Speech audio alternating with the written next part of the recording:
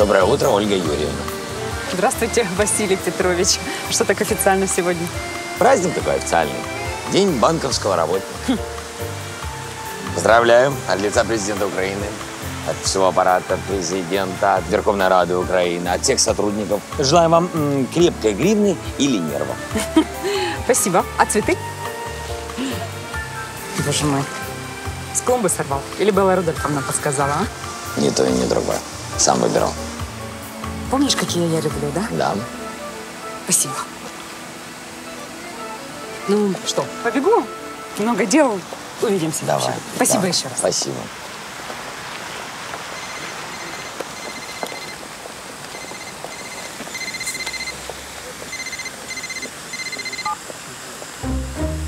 Алло. Ольга Юрьевна, здравствуйте. Здравствуйте. С праздником вас. Спасибо. Вы подумали о моем предложении? Да. Я подумала. Ну и что вы решили? Хорошо. Я согласна. Тогда чуть позже я вам сообщу детали. До свидания.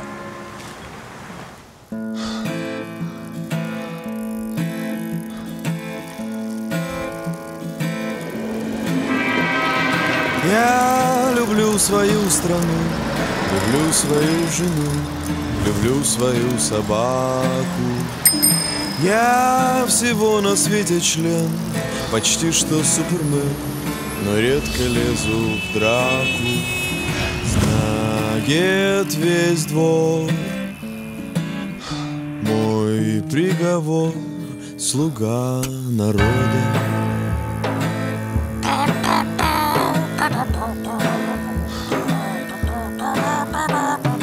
У меня почти все есть, достоинство и честь, и даже крики «Браво!». Персональный самолет мне выделил народ, а что, имею право на животу. Вот тут набью тату, слуга народа.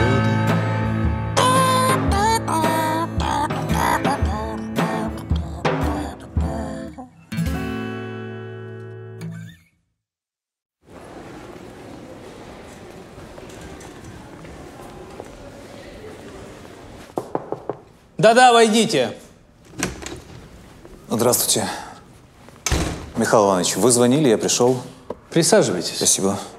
Я рассмотрел ваше предложение и, знаете, пожалуй, я соглашусь. Прекрасно.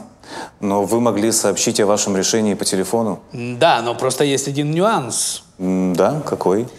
Фамилия вашего человека. Я бы хотел ее немного изменить.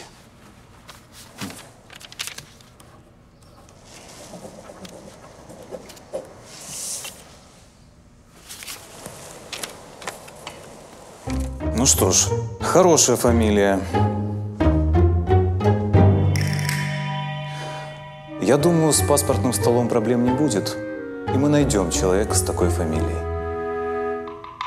Встреча посвящена вопросу отмены визового режима между Украиной и Бельгией. В рамках встречи запланирован завтрак. Одно мясное блюдо, рыбное блюдо и десерт. Не надо о еде, Оксан. Надо о еде, пожалуйста. Вчера же ты не то съел, неважно себя чувствую. Хорошо, я вызываю врача. Не надо, нормально все, говорю. Дальше. Итак, на завтрак, как правило, приглашают мужчин. В зоне ожидания они знакомятся и намечают дальнейшие темы для бесед.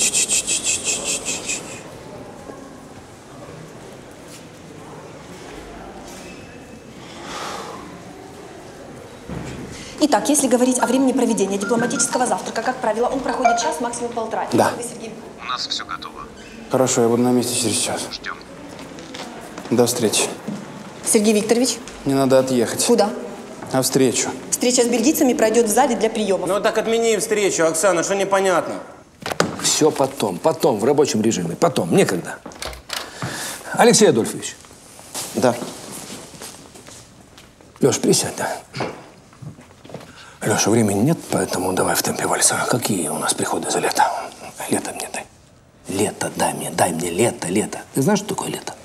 Лето – это Это маленькая жизнь. Так, за прошедший период лета мы получили хорошую прибыль по нафтогазу, 8 миллиардов гривен. Энергоатом принес 5,5 миллиардов. Это на 2% больше, чем в прошлом году за тот же период. Железная дорога, так, 7 миллиардов. Государственная продовольственно-зерновая корпорация 1,7 миллиардов. И Одесский припортовый завод 1,3 миллиарда гривен. Так, вот общая сумма.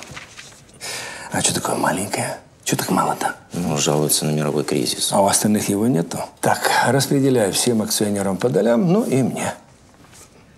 Отчет потом занесешь. Я глазами пробегу. Юрий Иванович, казна. Что, казна? Нужно что-то положить в казну. Блин. Все ж так было красиво, ровненько, аккуратненько на тебе. Юрий Иванович, народ. Народ – это святое, да. Значит так, распредели всем по справедливости, ну и народу в казну 10%. 12, и не смотри на меня. 15, и все. Так все хорошо складывалось.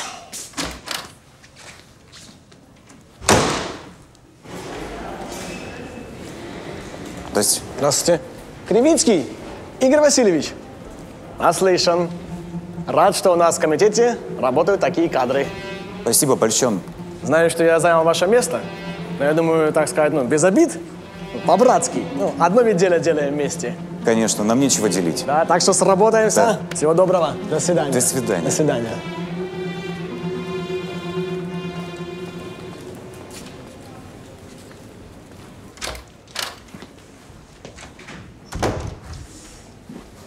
О, Юрий Иванович, а я к вам. А я к себе. А может быть, ко мне? Ну, для президента у меня всегда есть время. Пожалуйста.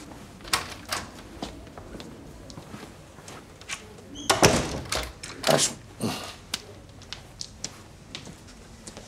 Юрий Иванович, я бы хотел выступить с законодательной инициативой в области образования. Мне нужна ваша поддержка. В области образования? Да. У нас там все в порядке. У кого это у нас? У министров и у депутатов, чьи дети учатся как не в Америке, так в Англии. Ну, нельзя всех под одну гребенку, Василий Петрович. Мои дети учатся здесь. Да, в британском колледже. Присаживайтесь. Вы знаете, Юрий Иванович, я бы хотел, чтобы по примеру Китая и Сингапура, ну и наших чиновников, отправили детей учиться за границу. Там прекрасное образование. Но с одним условием, чтобы затем по возвращению они 5 лет минимум поработали в наших госучреждениях. Таким образом мы с вами получим профессионалов с международным опытом. Прекрасная инициатива, Василий Петрович. Да. Прекрасно. Я думаю, Кабмин вас поддержит. Но не в этом году. Бюджет уже утвержден. Отопительный сезон на носу, сбор урожая, посев озимых, внешние долги. Все денежки распределены. Василий Петрович, я пойду. У меня мало времени. Извините. Юрий Иванович, можно еще один вопрос? Но если только недолго. Какой вопрос? А что по поводу задолженности по заработным платам?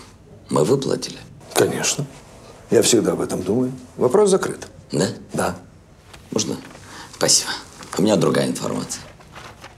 Вот такая статистика. Одесская область мы должны 398 миллионов.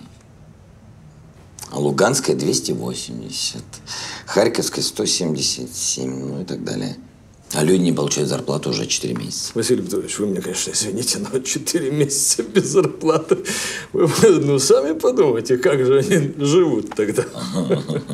Да. Это вы мне ответьте. Как люди живут? Я точно помню, деньги мы выделили. Сбои нужно искать на местах. Ищите.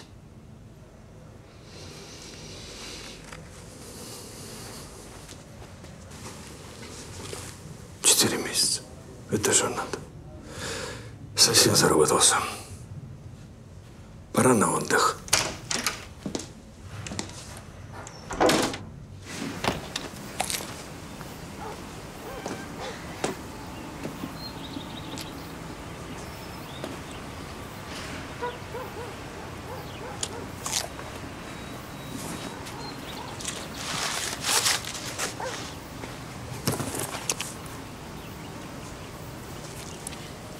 Но только не надо радоваться, я за вещами теплыми пришла. Плитку он купил. Самую дешевую, небось, взял, да? Зайка моя. Зайка. Господи, умница ты моя. Ты молодец. Прости меня. Прости меня, дуру, пожалуйста, за все. Прости меня. Пожалуйста. Ты умница, Так, вот не надо сейчас только о совести думать. Не надо, ты все правильно сделал. Ты молодец. А хочешь, я буду твоей совестью? Пусть у меня болит. Я завтра пойду в церковь, свечки поставлю. А давай поедем отдохнем, а? Куда хочешь? Египет, на верблюдах, а? Или Бомбалая, Бразилия, куда хочешь? Испания, ну, говори, куда? Господи, что ж ты так стоишь? Люди же увидят. А давай дом купим. Большой, светлый, с бассейном, да? И шубу 2, тебе и мне. Одинаковых, белых. И зубы мамы сделаем. Нормально. Стой, я сама. Не переживай. Ты пересчитал, тебя не обманули, а? Молодец. Я горжусь с тобой. Я тебя люблю.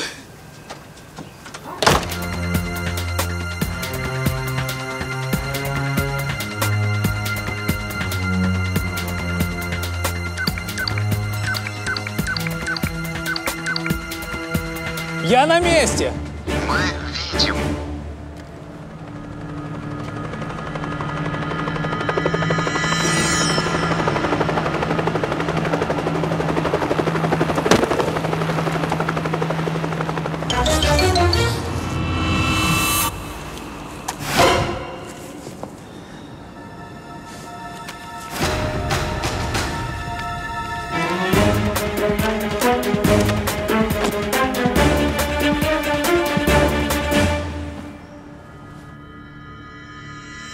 Господа, поздравляю с новым приобретением. Да, с новым и выгодным приобретением.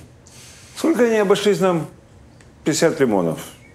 Гораздо дешевле, чем их предшественники. У них попередники ушлые были. Знали, что почем, а эти молодые, скромные. Люблю скромных. Скромность украшает человека. Ну да, особенно если этот человек теперь твой.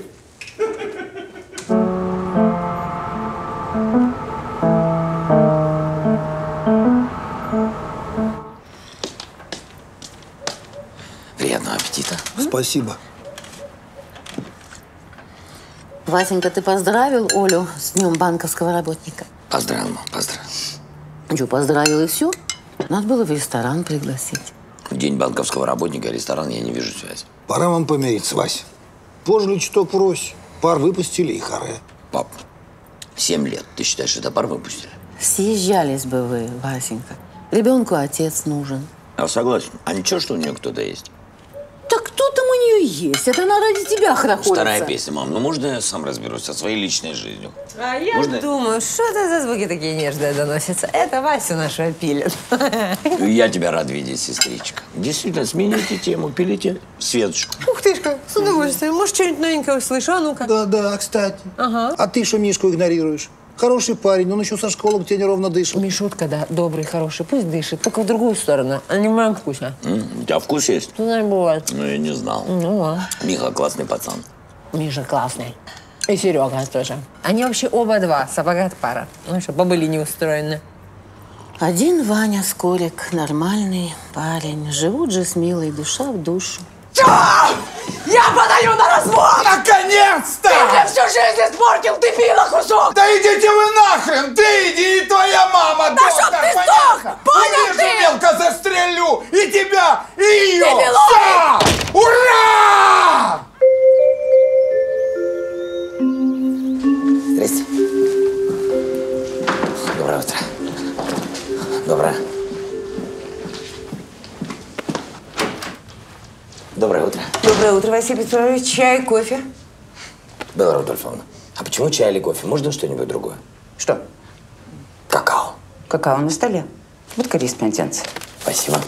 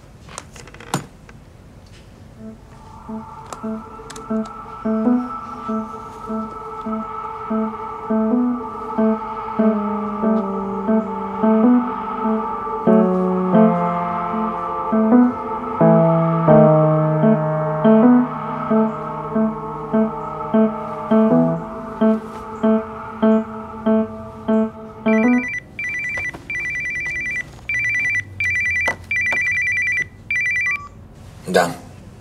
Доброе утро, Василий Петрович. Вы посмотрели кино? А с кем я разговариваю? Это не важно. Важно, как вам наш фильм. Понравился? Нам тоже. Сейчас вот думаем, выпускать его в широкий прокат или нет. И что вы решили? А это, Василий Петрович, зависит от вас. Вы знаете, что надо делать. У вас полчаса.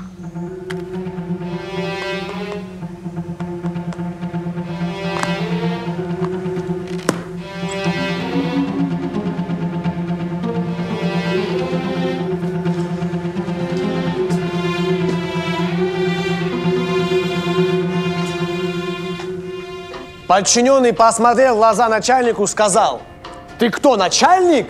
Да чтоб ты сдох, начальник!» И тогда начальник открыл окно и выбросился вниз с 24-го этажа. Так давайте выпьем за то, чтобы начальство прислушивалось к мнению подчиненных. Давайте, друзья, за это выпьем. Нет, нет, нет, нет. Надо выпить до дна, иначе вы обижаете тостующего.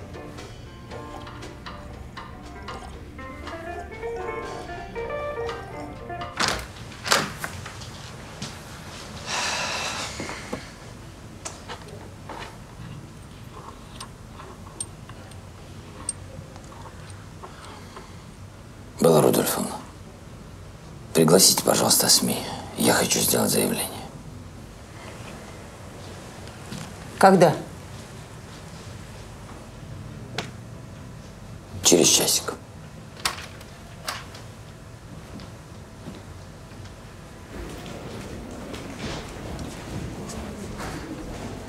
Василий Петрович, я хотел спросить у вас кое-что. Через час в конференц-зале. В смысле? В прямом. С тобой все нормально? Да, с тобой. Да. Тогда через час.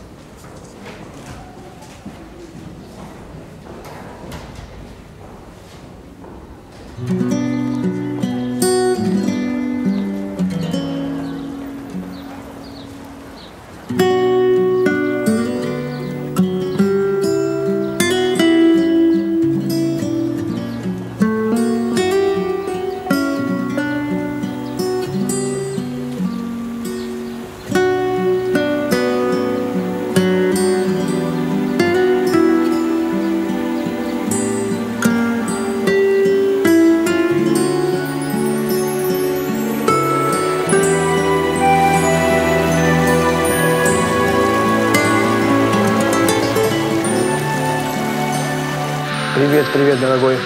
Мика, Будем арестовывать. как арестовывать? Мы же договорились подождать, понаблюдать. И выйти на заказчиков. Я понимаю. Но другого выхода нет. Понял. Будем арестовывать. Господин президент, прокомментируйте видео. Василий Петрович, хотелось бы услышать именно вас. Василий Петрович, хотелось бы услышать ваши Господа комментарии. журналисты, я прошу прощения. Наберитесь терпения, дайте сказать. Пожалуйста. Спасибо. Только что по всем каналам нашей страны было показано видео, на котором члены моей команды берут взятки. Сразу хочу сказать, что это не монтаж, это настоящее видео. Мало того, я лично дал указание эти деньги взять. Как взять? Вась, ты серьезно? Да нет. Нет? Нет, я говорю, если брать, то брать по максимуму. Надо торговаться. То есть ты предлагаешь брать? Ну, что сразу брать? Я говорю, что если брать, то брать по максимуму. Чтоб что? Чтоб что? Чтоб не знаю что. А что? Хотите честно? Если бы ко мне пришел мой знакомый и сказал, что ему предложили 5 лямов, а он отказался, я бы сказал: дурак. Да? Да. А как спать спокойно после этого всего? Охрененно, Вань. На собственной яхте в Средиземном море. Среди лучших женщин ты будешь спать как младенец. Ты представляешь, сколько на это бабло можно купить? Не в деньгах же счастье. А в чем счастье, Вань? В хрущевке в твоей казенной счастье? Или в «Жигулях», которые старше тебя? Копить всю жизнь на квартиру, на мебель, на технику, и потом, накопив, обнять холодильник и умереть, в этом счастье? А совесть? А что совесть? Я раз в год буду приходить к тебе с 50-летним коньяком, и будем вместе мучиться. Значит так. Я этих денег не требовал, мне их принесли. На должность на эту я не просился, ты сам меня поставил. Все решили за меня, значит, и в этой ситуации решать не мне. То есть ты съехал? А что сразу съехал? Что съехал? Ну, хотите возьму, хотите не возьму, хотите возьму и сожгу. Оль, что ты думаешь? Мне страшно. Страшно брать? Мне страшно даже думать о таких деньгах, Вась. А что там думать? Нужно брать. Причем брать по максимуму, чтобы потом за счет этих денег погасить все долги по зарплатам бюджетников. Правильно. Да, я, в принципе, плюс-минус это и имел в виду. Неужели мы похожи на идиотов? Вы же сейчас просто выкручиваетесь. Это отмазки вчерашним днем. Не могли придумать что-нибудь пооригинальнее? Яна, вы становитесь предсказуемой. Мы ждали такой реакции, поэтому внимание на экран. Я Мухин Сергей Викторович, министр иностранных дел Украины. Сейчас я в рамках спецоперации Службы безопасности Украины возьму взятку в размере 10 миллионов долларов. Забыл. Все деньги, полученные таким образом, обязуюсь передать в государственный бюджет Украины.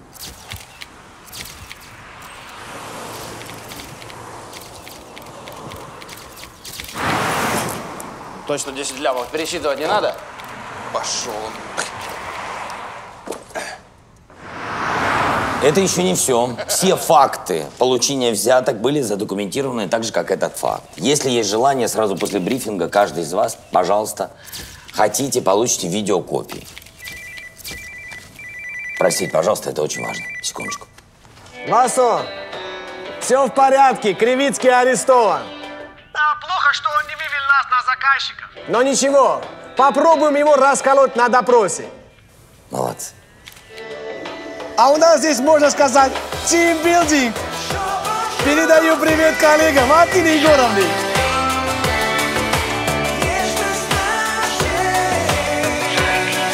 Как только что мне доложил новоиспеченный глава СБУ, человек, который пытался подкупить членов моей команды, был только что арестован. Им оказался высокопоставленный офицер службы безопасности Украины. Уже ведется следствие. Ну и в завершении хочется немножко похвастаться. В результате этой спецоперации нами было получено взяток на сумму 50 миллионов долларов. По-моему, нас только что кинули. Да, обидно, но несущественно.